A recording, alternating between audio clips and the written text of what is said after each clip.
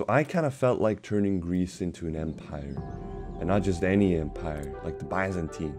The Macedonian Empire was what I wanted. It's by far the hardest formable you can do as Greece. And it's sort of secret, as you can only do it if you go fascist, with George Merkouris as your leader. And this formable is never described or marked anywhere in the Greek focus tree. Obviously, we were going to need a lot of land, just like the real-life Macedonian Empire. But it was going to take me around 5 years to be ready for any type of war. My grand scheme would be to do the agrarian industrial path, then the 4-year plan, then quickly go fascist in time to join the Axis. Then, being completely safe from any wars like the Italian one, I'd build up for as long as I liked.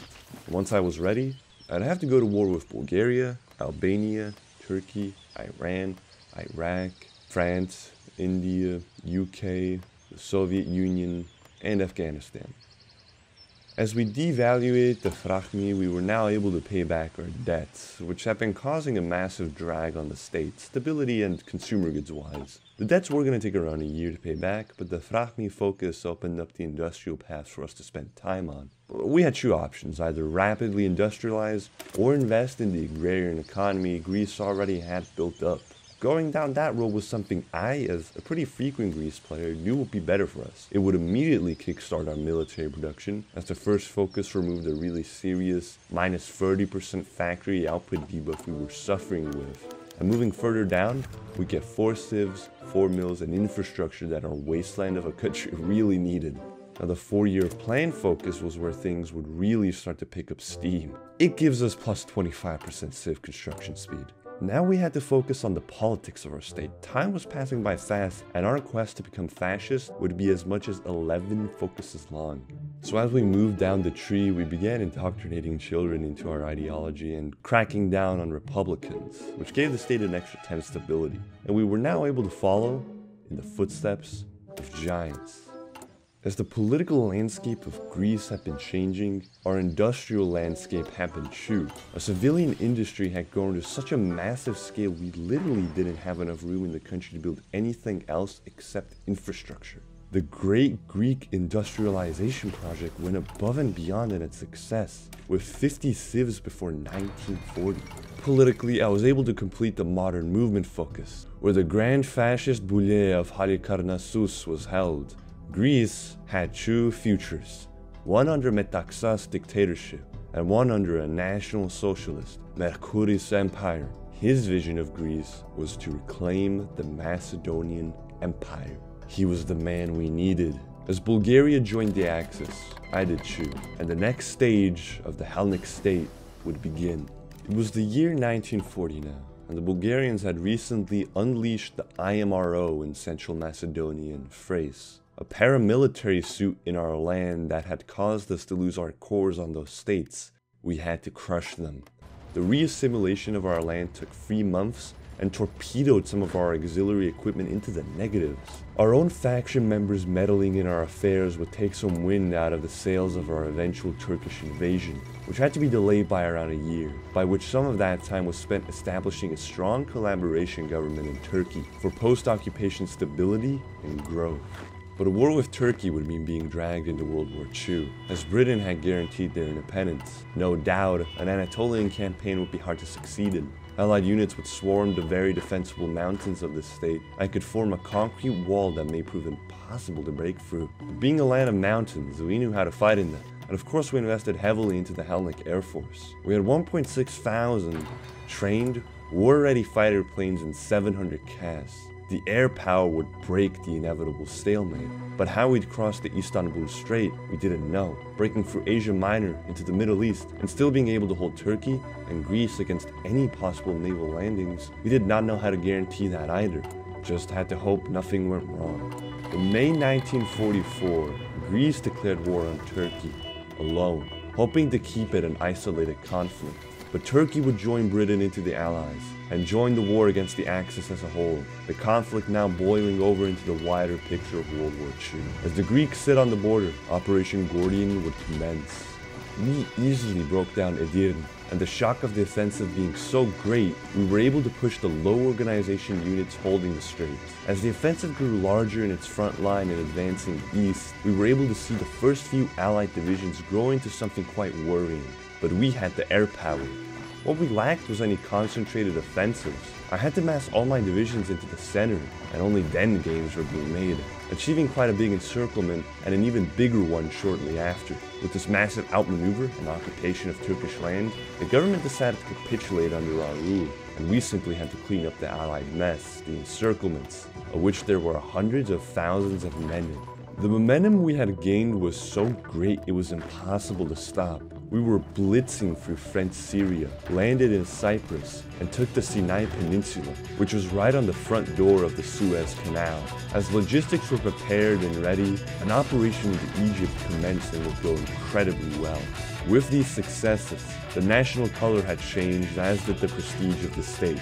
Advancing into Libya and reaching Benghazi, it was decided no further advancements would be made into the Libyan wasteland. As the Regno del Sud had become the major power in Italy, a Greek expeditionary force was instead sent to aid the northern government, accomplishing an astounding victory in Yugoslavia. Having moved into North Italy, there the units encircled over 500,000 men and moved down south swiftly to fully liberate Italy. Another amazingly successful Greek campaign.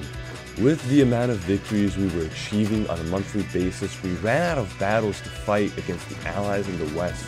It was time to turn around and conduct a campaign in the East instead. For now, we had avoided this due to Iraq being in the Japanese faction and Japan being our only source of rubber. But now, with our own nationalized synthetic rubber plants spanning the nation, we were free to invade Japanese allies. Iraq fell quickly and was occupied. Iran followed. Now is where I met the Allies once again. The British Raj front was going to have to be held, while the Soviet Afghanistan would be pushed into, beginning the Greco-Soviet War. The battles in the east were logistical nightmares. It was characterized by out of supply, Greek units desperately fighting over enemy supply hubs. One in the south was conquered, while in the north, Kabul took quite a bit of time to reach, after which the northern front would begin. The Soviets were temporarily knocked out of the fight after a huge encirclement, after which the front became static indefinitely.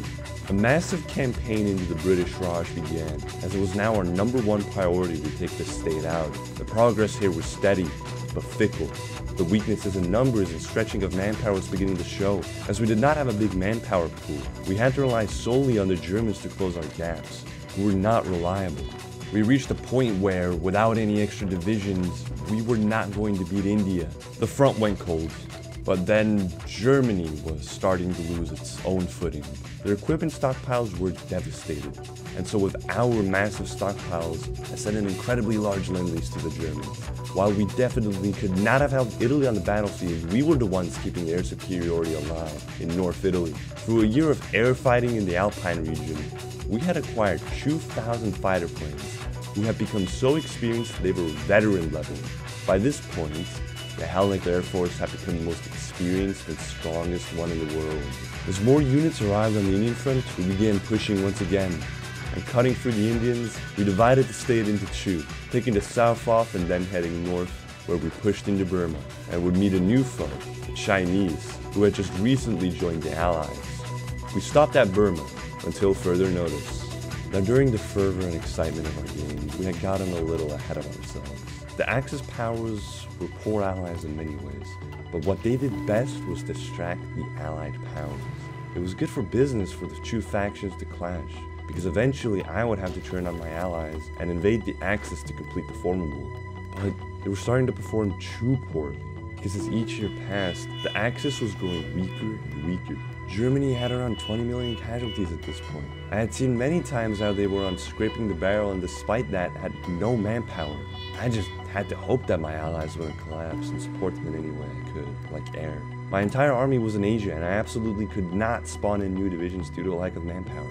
I had to take out Asia, most importantly China, where the fertile land would net the empire millions of manpower reserves. After that, we'd then turn around to the west. That was how we were going to win.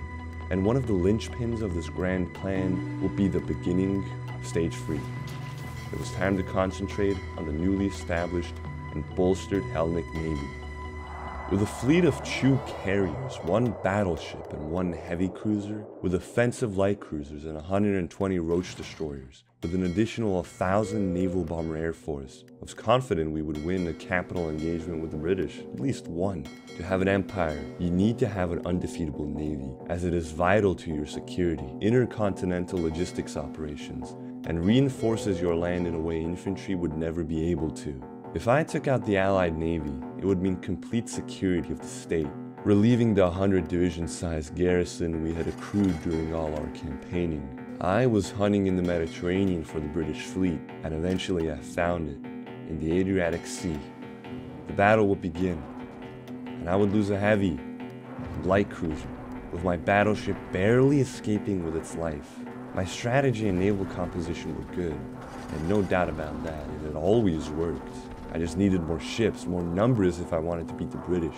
As land operations like those in Siam continued, and years passed, the Navy expanded quietly. Until during the process, I decided to explore naval bomber upgrades. Something I didn't do before as I saw how little my basic bombers were doing, and didn't think upgrades would improve anything. But deciding to experiment with heavy torpedo mounts, I was left with the slightest curiosity about how these would perform in action. And almost immediately, it took out a destroyer. It was raiding convoys with air. I had never seen anything like it before. And now, with a fleet of 4 carriers, 6 battleships, and 3 heavy cruisers, I put it out into the sea to hunt the British Navy. Eventually, I found them in the central Mediterranean, and it was time for revenge. And oh, did I wipe the floor with them. I lost 1 sub compared to their 5 capitals, and the after-battle hunting netted me another 3 battleships and kills. My capitals were literally not even scratched. With this newfound naval supremacy, we landed in Malta very easily, and having recently liberated Italy, we could use Sicily to land in French Algeria. A new land campaign was upon us in the west. All the while my nav bombers were taking out capitals by themselves. This new technology had to be used in probably our most sensitive territory, what I like to call the Greek belly, India. If any massive hostile force landed here, they'd encircle my entire ongoing operation into collaborative China. So not only air, but my navy was sent there, as the Mediterranean was firmly ours even without any surface fleets there. Here we met the US Navy, and as expected, stomped them without even a scratch done to the battleships, with also a few British remnants being taken out, again, solely by our bombers. After a few more victories, I confidently had the seas at my fingertips. The Allied navies were simply too bruised by this point to fight me. As we fully conquered the Mediterranean and locked the door by taking Gibraltar, Hellenic conquests would not cease. Operations into Singapore were running. Our second paratrooper operation into Soviet supply hubs in the north succeeded. But by far the crown jewel of Greek conquest would be China, where I had established a full collaboration government in, meaning I'd have 100% compliance in all of China if I capitulated them. Getting over the hump proved difficult, but after we did that, the Chinese front lines collapsed, and the fertile territory of China guaranteed that we'd survive any war of attrition to come.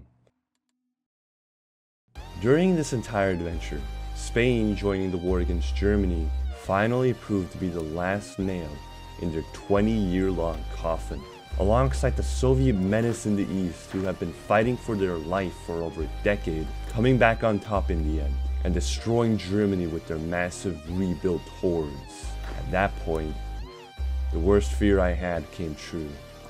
Allied powers overwhelming Germany, and leaving me as the last nation standing. But Germany had lasted long enough for me to get ready. I had manpower, I had established a powerful navy, I had built the best and largest air force in the world. I knew the Allied onslaught and the Soviet hordes would arrive soon. But I realized that now with the Southern Balkans under my control, the Macedonian Empire formable had become, finally, after more than a decade of work, possible. I had every state required, except for one, a Soviet state right on the northern front. As the Allied powers descended upon us with incredible might, I just by the skin of my teeth got my armies out of Hungary, and after that had to endure a horrendous supply situation, alongside the air being contested. But eventually, our grand army stomped them in the Bosnian mountains. The Allies were an unstoppable force meeting an immovable object. The skies were torn open over our epic showdown, the Hellenic Air Force succeeding despite almost all the world's air against them. And as I looked at the hundreds of Allied and Soviet divisions, with only my handful of infantry per tile matching them, and succeeding in their defense of Greece, I couldn't help but think about the Spartan warrior focus. The one that described the battle of an outnumbered 4,000 Greeks slaying 20,000 Persians to stop them from passing further into Greece. Indeed, we had lost 3 million. The Allies? 30 million. As we now had descended upon the last state we needed, our quest, at that moment, had been complete. We had simply to press one button. The Empire had been reborn. After this, we kept on moving, pushing deeper into the Soviet lands, not only on the northern front but the Caucasus and Romania, where in every front we accomplished amazing feats, encirclements. Withstanding terrain massive armies were not meant to be in, surviving encirclements. Eventually, these Soviet offensives ended, as our units were stretched too thin once more. And so I began focusing on fully bringing the entire Allied army in the Balkans under my sword, with one swift stroke. The Marines landed in Zara, paradropped onto the mountains, and with utmost coordination, the main front line began pushing, with them eventually tying up the noose.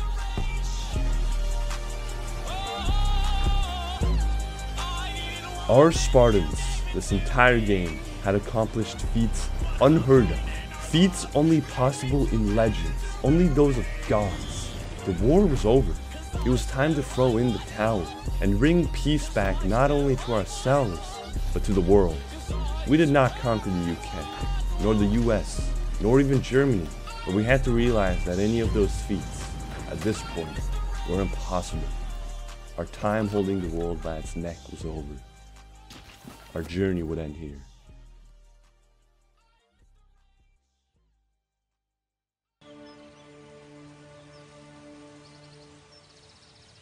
We came from nothing.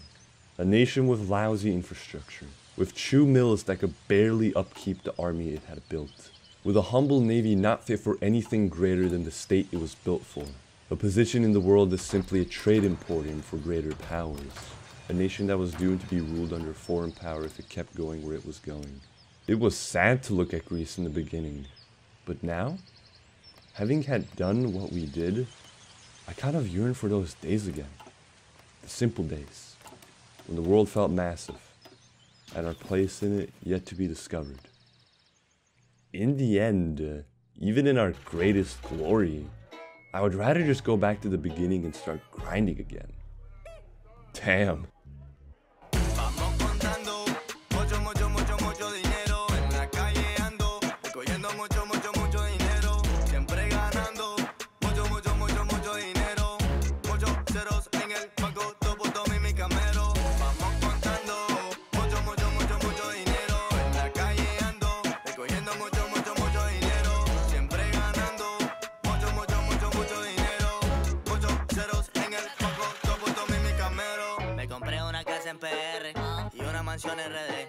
Pasando todos los carteles, a mí nadie me retén. Yo en mi cuarto Mercedes, cabrón, yo soy invencible. Nadie me mete la mano y mi carro todo convertible. Tengo una esposa hermosa, todos los días la osa. Ella se queda en la casa y cuando llego me rebota. El culo hecho, la teta hecha, a veces pienso que se